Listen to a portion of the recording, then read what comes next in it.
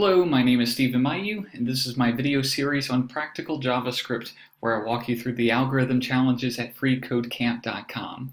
In this video, we are going to do the Boo-Hoo challenge. It's number 9, I believe, in the intermediate section. So let's go ahead and take a look what we have to do today in this video. Check if a value is classified as a Boolean, or a Boolean, however you want to call that. Check if a value is classified as a Boolean primitive. Return true or false. Okay, so this function takes one argument, okay, that's the value, and if it is a Boolean primitive, in other words, if it's true or if it's false, if the argument is true or false, then we will return true. And if it's anything else other than that, we will return false. So, you know, in other challenges, we looked at, like falsy and truthy values, and we know that like a falsy value can be a lot of different things. It could be false, of course. It can be an empty string, zero, undefined, null, a special kind of value called NaN, not a number, and those are all considered falsy values. And normally they will evaluate true, false, but all of those values, they're not Boolean. They're not a Boolean primitive. There's only two Boolean primitives, and it's true and false, and that's it. So basically, all we have to do is just check if the argument is true or false, and if it is, return true, and if it's anything other than that, we return false. So because this solution, it is relatively, easier. I'm not saying that it's easy, but relatively easier than the other challenges. I want to show you two solutions. I'll show you first the very obvious solution, and then I'm going to introduce a new JavaScript trick that you should definitely take a look at. So let's go into the Atom editor. I've created a new JavaScript file called number 9 boohoo.js, and I already went ahead and embedded that in my example.html file on line 11. Okay, so we got this comment here. It's a joke from the people at freecodecamp.com. What is the new fad diet for Ghost developers? The Boolean. Okay, that was kind of funny. I secretly enjoyed that, but we don't need it for the purposes of this tutorial, so I'm getting rid of it. All right, very easily, and we've seen something like this before, just a simple if condition will, make this work. So if I said, if bool is equal to true, or if bool is equal to false, then return true, else return false. And this alone will work. Okay, if we go here, if we open up our JavaScript console, okay, like we normally do, clear that out and refresh, we should get a false because null, the argument that we passed in here, it is not a Boolean primitive. If I give it argument of false, though, it should return true. Yes, it is. Okay, and if I give it true, okay, same thing here. Okay, I should get a true as well. Okay, so we know that works.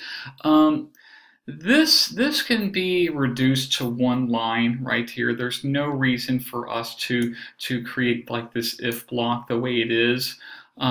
So let's just go ahead and make it one line, and it's going to do exactly the same thing. You've seen this in a previous video, but it's been a while, so let's just go ahead and show you again.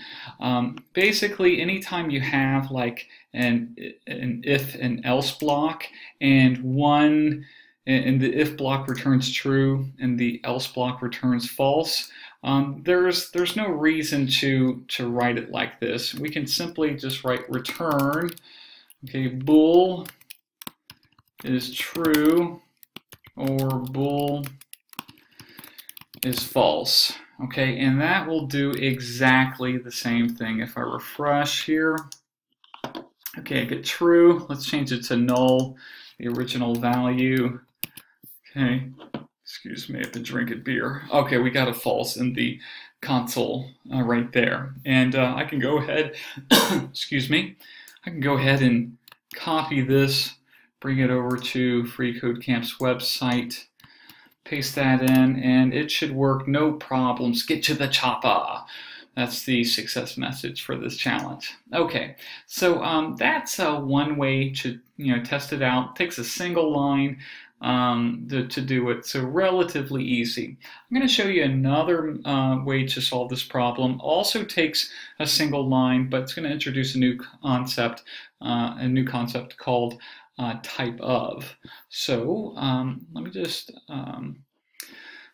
copy this so I can use it later. Okay, and what we're going to do, it's going to take a single line again. Okay, and I'm just going to say return type of bool.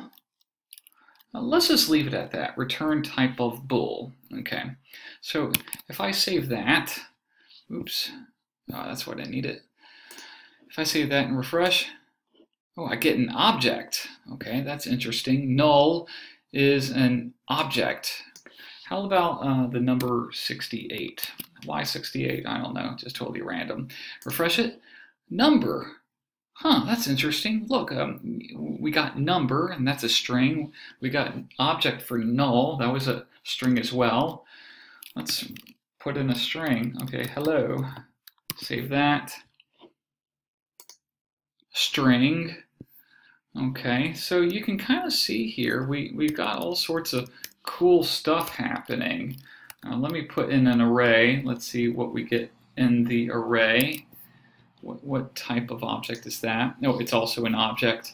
Okay, anyway, you can see here that type of this method right here, it tells us what kind of object it is. And if I do it with the Boolean primitives, I get the Boolean object. Same thing for false.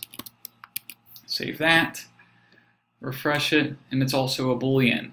So with that in mind, okay, all we have to do, I'll make this back to null, return type of bool, and the type of is going to return a string, so Boolean. And we should get a false. Yes, we do. Perfect. Okay. You can see here it looks like identical, but instead of like this OR going on, we're just making sure that the type of the argument is equal to Boolean. So I can copy and paste this excuse me, into FreeCodeCamp, and it should work exactly the same. There we go, get to the chopper again. Okay, so basically we have type of, it's a special JavaScript keyword. Sorry, let me just check the time. Oh, plenty of time. We got the type of keyword, and whatever is to the right of this keyword, type of, it will return a string. So we can put like a variable here, or we can put like really anything. We could put like a value, like a string, a number, like whatever, or a variable that represents that data, and it will return a string of the type of object it is. And it's a good idea to go to the JavaScript docs. Just search for Indian type of, okay, and we got it here. Oh, we got it on a couple of pages. Let's try the first one, and it'll give you all of the examples. I highly recommend just checking out the docs anyway, because they're really interesting and very helpful here. So you can see the type of operator returns a string indicating the type of the unevaluated operand. Okay, so in this here, it tells you everything that gets returned. and they got tons of examples. So 37 is the number, 3.14, the first few digits of pi is also a number. So these are all the types of objects that will return the number. And crazy enough, not a number, if you run typeof on not a number, it returns a number, which is just a weird, quirky thing about JavaScript, but whatever. All of these things will return strings, and so it's definitely a good idea just to take a look at the docs, take a look at the examples, and just play around with it. But yeah, it returns a string, and we can use this equality operation to check it. So yeah, that is 2 ways to check whether or not an argument is a Boolean primitive. Okay, so relatively easy. Not saying that this is easy, not saying that programming or JavaScript is easy. It's one of the hardest friggin' things that you can do. So, so anyway, I hope you enjoyed this lighter challenge. But trust me, I've been working on the other challenges, and in the coming days, I will be pressed for time as I explain some difficult concepts to you in 15 minutes or less. But it's going to be fun because we're learning together. As always, I would love to hear from you. If you have any questions, comments, or suggestions for improvement, please let me know in the comments below. If you like this video, please share the love. Subscribe to my YouTube channel. Please share this video on your social networks like Facebook or Twitter, all that good stuff. You know what to do. If you're learning programming, you know exactly what to do with YouTube videos that you like, so I'm going to stop insulting your intelligence and just leave you to it. That's all for this video, and I hope you have a good one. Until next time, I hope you have a happy journey in coding. That's all for now. Goodbye. Boop.